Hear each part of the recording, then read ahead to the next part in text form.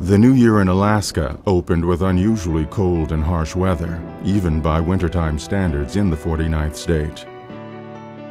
In the early morning hours of Good Friday, March 24, 1989, U.S. Coast Guard vessel traffic controllers in Valdez received a radio call. Yeah, it's Valdez, touched up on the ground.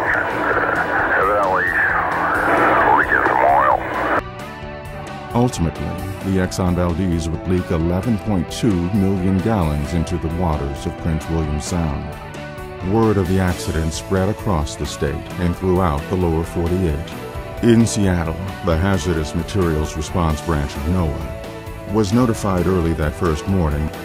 Over the next few weeks, NOAA Hazmat provided critical support for the response, detailing where the oil was and using computer models to predict where it would go. On the ground, NOAA team members helped to document initial oiling conditions on the beaches of Prince William Sound as resources were mobilized for what would become the largest oil spill cleanup in history.